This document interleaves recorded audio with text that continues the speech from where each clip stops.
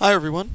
Today I'm going to show you a single game from the Pump Revolution Pump game at Top Gun Paintball in Cream Ridge, New Jersey on July 19th, 2015. For whatever reason, this file recorded without any sound, so I'll narrate the game instead. This game was played on Top Gun's Lego Speedball field. That's their big Speedball field. It was about 12 on 12 or 15 on 15, and this field can actually accommodate that many players quite comfortably. This day was extremely hot. It was about 95 degrees by 11 a.m., and it felt like 105. So for most of the day, I was holding myself back a little bit, and I didn't want to go all out in the interest of being able to play all day rather than having to stop partway through.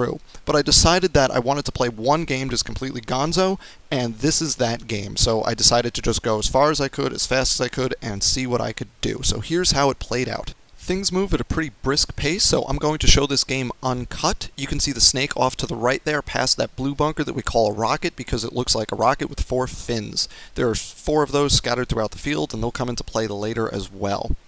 So I'm going to go for the snake off the break, but I'm not going to reach the snake. I'm going to have to stop at this bunker just before the snake, because the opposing team has a player at the center 50. So I need to try to keep him in and also tell everybody that there's a player there. Right now he's the only player I can see, but I let everyone know where he is. I also need to reload. This will be the first of several reloads in this game, because I went through a whole tube of paint just keeping that guy in, because he was shooting at me first over the top, then eventually through the crack. So I check right here to see if anyone's putting down that lane. They're not. Check back to the middle, a couple of shots to put that player back in, then back out to the right and up to the snake. Now, because I'm in the snake, I'm in a good spot because I'm covered from the front and I can shoot cross field to my left. Unfortunately, from here I have no angle on the guy in the center 50, and when I look, I can only see one other player in the back left, but going to shoot him exposes myself to fire from the center 50, so I check the right again, make sure no one is looking down. They're not, so I immediately bump up to S2. Now I'm just short of the 50. I still don't have an angle on the opposing center 50, but at least there's that other piece of pipe in between us, so I can lean out and look for other players without worrying about getting shot from there. But if I was to bump up to the next position in the snake, then I would be exposed from the center 50, so I can't bump up quite yet. You'll also notice here I switched to lefty. This is a good example of why ambidexterity is so important. I can get a much better angle and play much tighter by shooting lefty towards the back left corner than by shooting righty. A teammate just eliminated the opponent at the center 50, which means I can now safely bump up to S3 into the opposing side of the field. The first thing I do here is check the center 50 and the far 50 just to make sure there are no opponents there. Then I can set about looking at the rest of the field. I'm going to pause for a minute here to give you the lay of the land, because things are going to start happening much faster, and just in this field of view there are 4 different opposing players. The first you can't actually see. He's in the rocket at the opposing right 30 or so. That's that bunker with the tall blue section. Behind him in the back left corner in an orange shirt is the second opponent. You could see just a little sliver of the orange there. And then at the opposing center 20 you have an opponent behind that small square bunker. His left leg is sticking out. And just behind him and to the right, in the back row of opposing bunkers, in the right center, or my left center, the opposing right center, is the 4th opponent. All of these players are going to come into play very soon.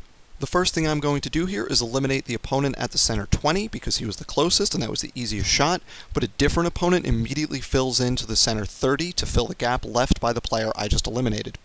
The player at the rocket is now extremely exposed and we start trading shots, but now obviously I have to reload. And at this point I have 2 worries. First is that the player that just filled into the center 30 can actually have a pretty good angle on me if I was to lean out to target the rocket or the back left corner. And second, that some of the shots from the player in the rocket are coming very close, so I'm not sure this is the best position to be in. To deal with that, I check right and see that no one's covering that side, so the natural move is to bump up into S4, now well on the opposing side of the field. Now I have a much better angle on that opponent that filled in at the center 30, so I'm going to deal with that player first, then I will worry about the rest of the field. First the center 30, again you could see a much better angle here. Eliminate that player, now I can focus my attention on the player in the rocket, who I have to deal with before I can deal with the player in the back left corner and in the left center in the back row.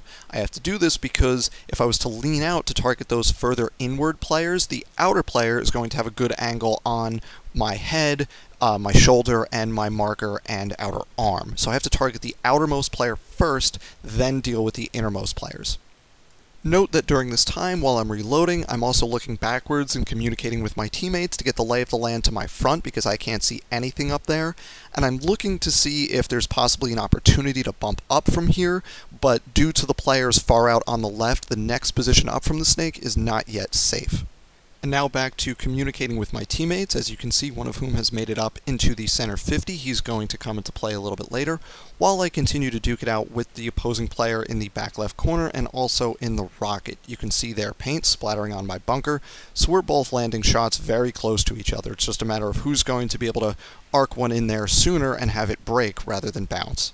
I'll note here that it was a very bouncy day with the temperature and humidity, and while I haven't taken any bounces yet in this game, I will soon. But first, I'm able to eliminate the opposing player in the rocket. I finally landed one that broke, and I also put the back left corner in and get him to look away for a second, which gives me the opportunity to catch the left center opponent out a little bit. You can see in just a second, he's going to be hanging out a little bit further than he should. I don't know that he knew I could see him, and I'm able to eliminate him as well. And now I can focus most of my attention on that player in orange in the back left corner. Now that most of the players on the far left side of the field are out, I'm interested once again in possibly bumping up past the snake. You'll see that bunker in a moment doesn't have any protection to the left, so I have to make sure there's nobody out that way before I make the move, and also that nobody to my front could possibly eliminate me while I do it. Before I end up doing that though, I turn my attention back to the opposing player in the back left corner, and end up trading even more paint with him. First I have to get this one paintball out of a tube, then I can reload the full tube, and then I will return my attention to that opposing player in the back left corner. At this point in the game, in addition to having a player up at the center 50, I believe there's also a friendly player behind me in the snake, and you could see one there at the stand-up bunker just at the top of the snake. So in addition to me being this far up the field, we also have other teammates that are moving up the field nicely as well. So I trade a bit more paint here with the player in the back left corner, but eventually I do eliminate that person during this exchange, which allows for subsequent moves up the field. Now that I know that person has been eliminated, I start to hang out on the right a little bit, and seeing that I'm not taking any fire, I decide to bump up to that stand-up. That person walking past is a ref, not a player. Now I'm at the stand-up, I am taking fire from the center of the field in the back row, and there are players off to the right as well, though I can't see any of them quite yet. When I finally do turn to look out the right, there is an opposing player in the stand-up bunker in the back row behind that rocket, so I have indirect cover from that opponent, but there is also an opponent in that rocket. I don't know he's there, and he doesn't know I'm there.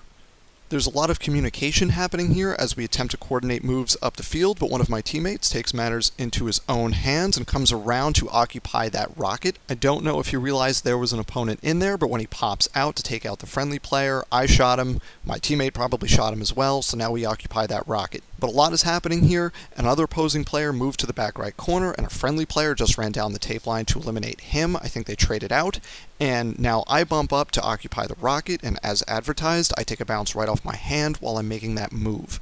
So a lot just happened in a very short amount of time. You may also have noticed when I made that run, an opponent in the back left corner dropped from the second row of bunkers back to the back row of bunkers. So now there are opponents in the 2 or 3 middle back row bunkers. I'm trading paint with one of them, and you'll see in a second I get a paint check called on my knee, but it's from like way earlier in the morning, so I don't have a hit there.